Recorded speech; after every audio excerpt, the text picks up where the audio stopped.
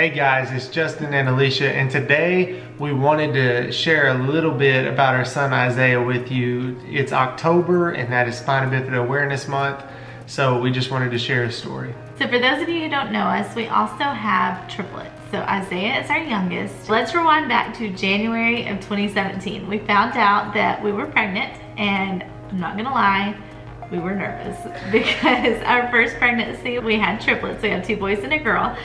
And they were 2, they weren't even 2 at that time. I was showing super fast, and they always say that you show faster on the second pregnancy. Well, that's especially true when your first pregnancy is triplets, because I was showing really quickly, and we were excited about a new baby, but we were nervous that it was gonna be another high-risk pregnancy and another 3 babies. Another multiples. So after the first sonogram, we were really excited because we found out that it was just 1 baby. That was a huge relief because I was thinking, oh my goodness, we may have 6 kids between 2 pregnancies. Anyways, that was a big relief for us. We found out it was 1 baby. We didn't know if it was a boy or girl yet. We had always wanted 4 kids, so that was awesome. We'd always wanted 4 kids who were close together in age. And you can't get much closer than triplets, and then another one less than 2 years later. And because he was our last baby, we decided not to come up with a list of names like we did for the triplets. And obviously we only had to come up with 1 name, so we thought it was gonna be a piece of cake just like everything else. And so we just decided to wait until we found out if he was gonna be a boy or girl. So at 19 weeks, we went in for the anatomy scan, the sonogram that would tell us whether we were having a boy or a girl, and we were so excited. And we hadn't, like Justin said, we hadn't come up with any names. I was really wanting a name that started with a C, because with the triplets, we just went down our list of favorite names, and it just happened that 2 of the names have M's and 1 has C, but it was, Madeline and Miles, so a girl and a boy. I didn't think people would think anything about it, but people were always asking why don't they all have M names? Well, we didn't want to do matchy names, but this was our chance to even things out. And in our family, we were gonna have 2 M's and 2 C's and have it nice and even. And so we didn't know what we wanted to name our baby, but we were ready, and we were gonna look for a C name. So we were at the sonogram, and it was taking a really long time. But honestly, I didn't think anything about it because we were used to... We've had a lot of sonograms, and they've all taken a long time. When you have 3 babies at once, you get used to long sonograms. Right, and with it being the anatomy scan, I knew it wasn't just a typical sono, so didn't really think much about it. And we found out that we were having a boy. And so while we were in the room, we were so excited, and Justin started brainstorming names, and I was just sitting there looking at the screen, just watching our child, and just so engrossed in that. He said, oh, I think I know what his name is.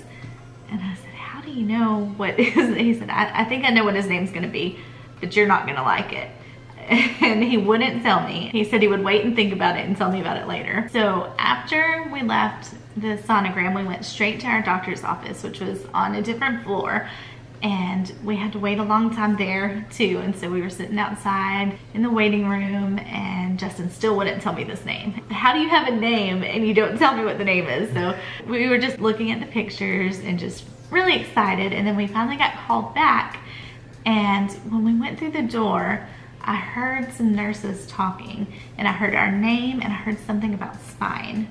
And then they got really quiet when they saw us. So at that point, I got a little nervous, and Justin was trying to reassure me and say, no, it's fine. I've got scoliosis, which is not related, but he kept saying, they were probably talking about your back, and you have to do, something different with the pregnancy. I'm sure it was you they were talking about. He just tried to reassure me that everything was okay. So we got in the room. The doctor actually did come in and tell us that we had some complications with the pregnancy, that our boy had spina bifida, and that she didn't know a lot about it, but there were actually doctors that were from Dallas that were in our town that day.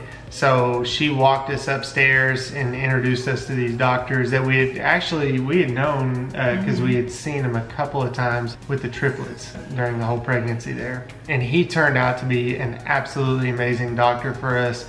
Came through big time with insurance companies. He was crucial in fighting for... If it wasn't for him, I don't think we would have made the deadline and been candidate for fetal surgery because he Absolutely. pushed so hard. But we'll go into more on the fetal surgery in part 2 of this series. The MFM, the maternal fetal medicine doctor, sat us down and he did a more in-depth sonogram and said that our baby did have spina bifida. He explained that spina bifida is a neural tube defect in which the spine doesn't zip closed properly, either at the top or the bottom or some portion in between within the first month of pregnancy. This happens before, most of the time before a woman even knows she's pregnant. There are 3 different kinds of spina bifida, and Isaiah has myelomeningocele or myelomeningocele. He's a little baby. I've heard it said both ways. But basically that's the most severe form. But every child is different and every case of spina bifida is different. And you can have 2 kids with the exact same openings in the exact same place and they will be affected differently. It's often referred to as the snowflake condition because no 2 cases of spina bifida are ever the same. But what we were told that day was to expect Isaiah to never walk, to expect him to have cognitive delays, to expect him to never move his legs, that he had bilateral clubbed feet, that he had hydrocephalus, which means you have pressure from the fluid in your brain, that he had a Chiari II Malformation, which means that because of the opening in his spine, his brain had been pulled down into the spinal column, and that's basically what a Chiari II Malformation is in my terms, my non-doctor terms. We were also told that he would need a shunt as soon as he was born because of the pressure in his head, that there was no different option. That's what happens. You have spina bifida, you get a shunt when you're born. And we were told all these textbook facts that sounded extremely scary and just the unknown of it all. One of the things we were told was there's a fetal surgery that can help lessen the effects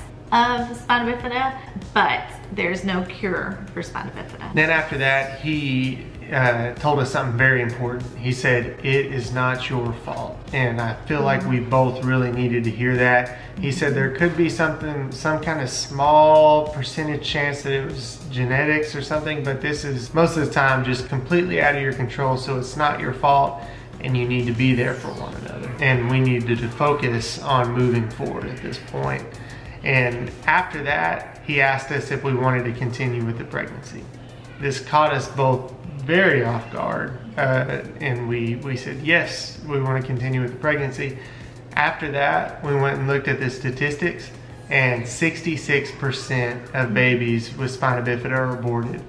And we feel like that's just because of fear of unawareness. People don't know what it is, and you get all of this information and you don't think about the child, you think about what he or she has and all this stuff. Yeah, and what they can't do, but you don't think about what they can do. You don't think about the life that will be lived and the joy that they're gonna have and bring. And so even though we had an amazing doctor, we were still presented with all these very scary facts, just like anyone else was. Very negative, very textbook facts that, like I said, spina bifida is a snowflake condition. So even if that may be true for one kid, it's not for the other. And so you can't put a blanket, this is what you should expect, on anybody. It's not one size fits all. And that's one of the main reasons that we wanted to start our YouTube channel and why Spina Bifida Awareness Month is so important.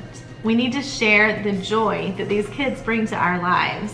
Whether they're walking or not, they're kids just like everyone else, and they have laughter and love and hope and joy, and they bring so much to your family and to our lives. So that day, our MFM gave us his cell phone, and he put us in contact with Children's Herman Memorial Hospital in Houston.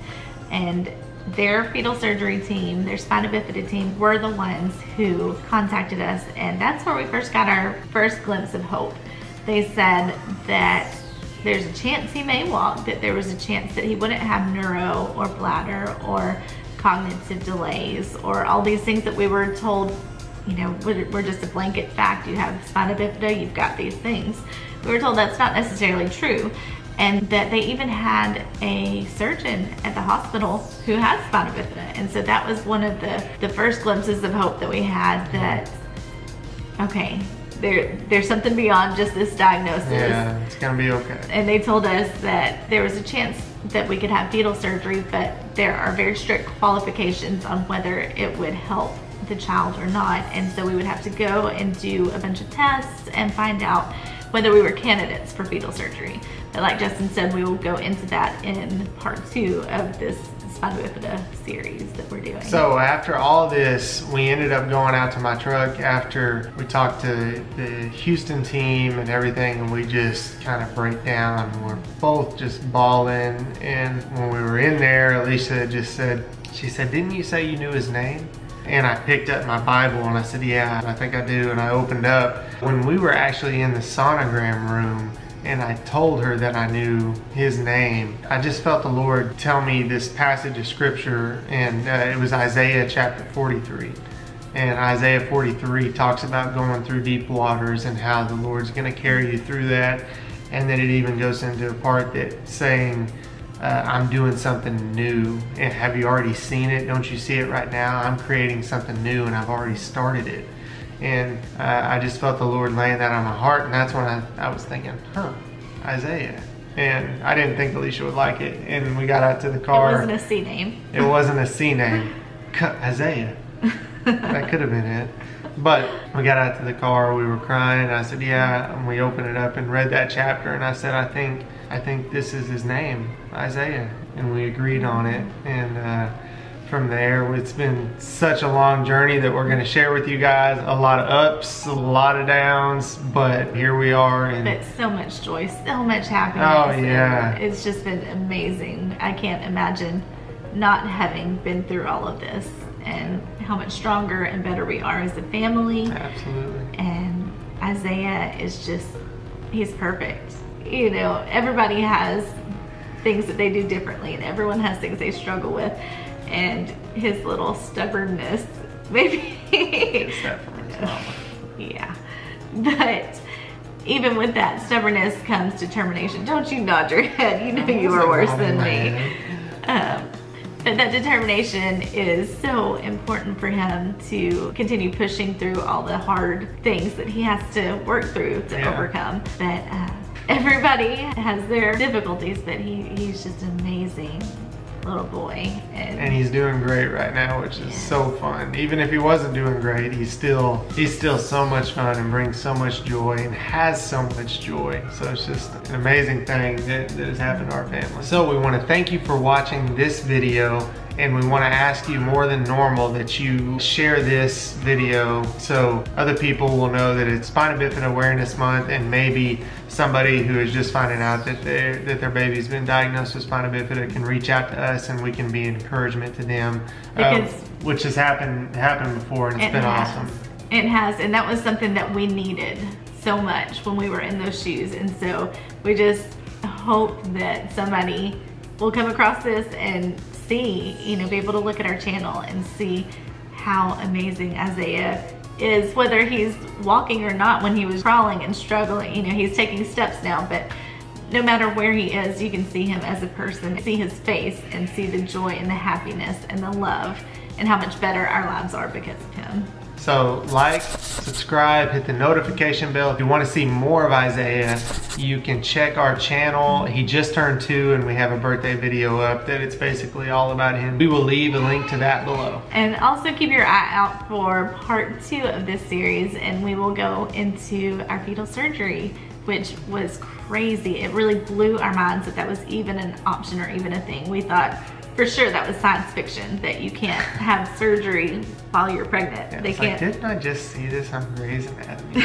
They like took the baby out, and like holding the baby. Spoiler, that's not how it happens. Yeah, it's good for TV, but he was not like, so good for a baby. Little baby, I'm gonna fix you. Yeah. At least fetal surgery is getting the name out there. There's awareness being brought, whether it's, you know, close or close-ish or not. But anyways, we will see y'all next time, and we will talk to you later. Bye.